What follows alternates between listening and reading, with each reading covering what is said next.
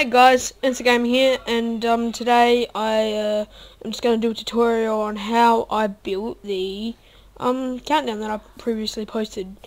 So firstly, I'm just going to do this straight away, just going to get it in quickly. So basically, this is what happens when you do it. 3, 2, 1, blah blah blah. So basically, what it does, I've written all these, and it basically places a block.